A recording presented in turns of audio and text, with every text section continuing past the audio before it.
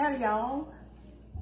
Howdy. It's Mo and Deb, Cooking with Mo and Deb, and we are here to make, someone actually requested this. Yes, they recipe. did. And we are going to oblige them and oblige our tummies in a little while. With some chess squares. Yes. I've made this before. I've made this recipe.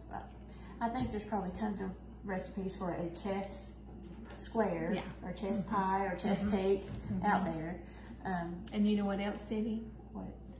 If you go to the Paula Deen restaurant, she makes an ooey gooey butter cake.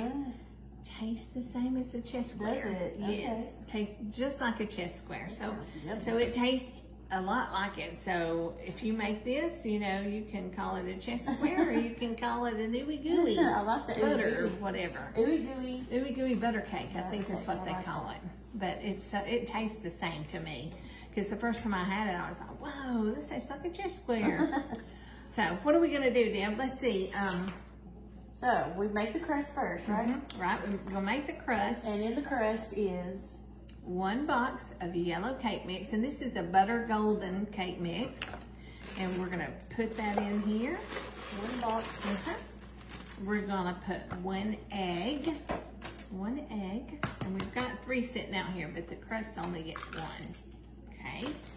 And then, Debbie, that's beeping at you. Her stove does not like me. It doesn't like anything on it that is not cooking. And then, let's 1 stick of butter? Yes. Melted butter, yes. 1 stick of melted butter. Yeah. So we're gonna add the melted butter, and then we're gonna mix that up really good, and that's gonna be our crust. So, here goes. Here goes nothing. But y'all, I have had these. The first time I ever ate a chess square was at homecoming at my church when I was a little girl. Well, young girl, I guess, not a little girl, but probably a teenager. And I remember thinking how good they were. And so we figured out how to make them. I don't remember if my sister figured it out or my mother figured it out, but I have since lost that recipe. But I do remember you put a cake mix in it. And I knew you put some cream cheese in it, so I'd say all these recipes are pretty much very close. Yeah, but we're gonna put the recipe in the comments for you anyway. But this is a great something to take to a covered dish or take to the office for a staff meeting or whatever. Okay, so we've got a 9x13 pan, and I'm just gonna spray it with a little bit of cooking spray. There's that, Debo. Now we've got the oven preheated to 300. So I'm just going to use my hands to spread it out, right? Right. Just going to make yourself a little crust there. Doesn't have to be perfect. Well, I have to make this perfect. It's got to go all the way to the edge. All the way to the edge. Yeah, you're right. There's plenty of crust, so I think it should go to the edge. This is a 9x13 pan? Yeah. 9x13 baking dish. There is that's what it calls, it reminds me of a butter crust, so it would be a great ooey gooey butter cake. Yeah. Okay, so there's the crust. All right, now Deb, you're gonna use your cream cheese, and you're gonna mix your powdered sugar with your cream cheese, and then your other 2 eggs. I'm gonna mix a little and then add some. That's what I would do. You know how powdered sugar goes everywhere. Yes, it does. Need some liquid in there, for sure. But these are so good, y'all. I mean, and yeah, they're super fattening. I'll just go ahead and tell you. So don't eat the whole 9x13 pan. Yeah, I was just bemoaning to Deb the fact that none of my clothes from last spring fit me. I went to find a short sleeve shirt because I was hot in March, and it's pretty warm today. It was like in the 70s. It was so nice out today. Yeah, it was so nice. But anyway, it was a little bit hot, so I went to cut a short sleeve shirt from last season, and they were all like snug.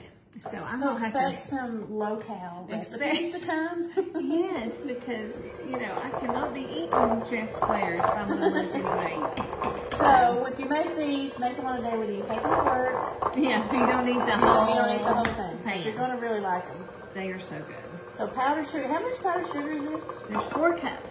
4 4 cups of powdered sugar. 1 8-ounce softened cream cheese. Make sure you soften it. Yeah. And 2 eggs. And that's it, right? That's it. That's all the Did you put your ingredients. other egg in there?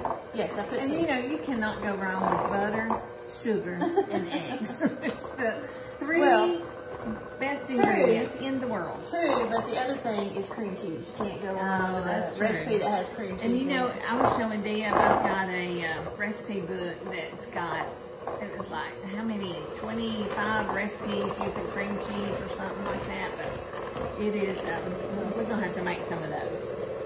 They won't be on their diet. But they will not be on my diet.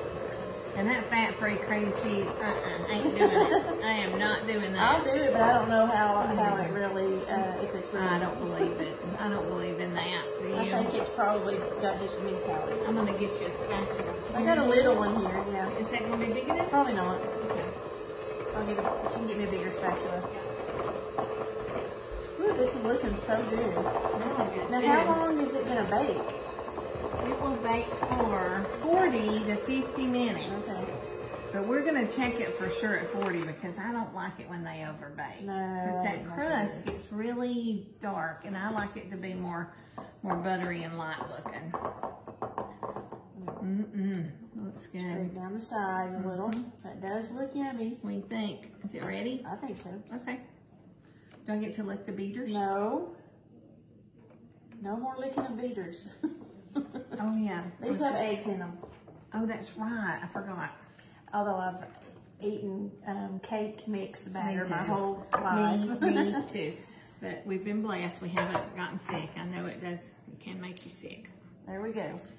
Okay, Doesn't so that we look got yummy? the buttery crust and the yummy, buttery, sugary, They cream look cheesy. just alike. Look at that. I know, that's what I was thinking. But then when you bake them, something magical What happens? You know, and some people make something called magic bars, and they do the same thing. It's like there's a great separation that takes place in the oven where the crust gets all brown and toasty and the top is all, you know, still yellow and I can't wait to see it. I fluffy. thought I had made these, but this is not bringing back any memories. So Yeah. maybe I haven't ever made chest bars. Well, you have So now, I can't Debbie. wait to get this You finished have now. and see how they look and taste. They're going to be great. Yummy. Okay, so we're going to stick them in the oven, y'all, and we'll be back in a minute and show you what they look like. We have pulled the chest bars out of the oven and they have cooled off. We went ahead and cut them into squares. There they are. Isn't that pretty? They look especially yummy. We haven't tried one yet. But we're about to. It's time for a taste test. Oh my goodness, perfect The crust. crust looks great. It browns so well. It is ooey gooey. So good. Ooey gooey and buttery. Very buttery. I really taste the crust. It's so good. I know. It is good. So this is your chest bars. We had a request for a chest bar. If you have a different chest bar recipe, let us know. Let's hear of it. You know what I'm thinking, Deb? What If do you we put need? some lemon extract in that, wouldn't that be good? A lemony flavor would Or be you great. could put any extract, really. Almond. And That's- I'm surprised we didn't put vanilla. It didn't come for it, but It did not. I think that would be a good addition. So good thing to try. So gonna give eat that this recipe whole a try. thing. No, we're not. We're going to stop after one. Okay, so there you go. Easy recipe. Give her a try. Give it a try. Bye.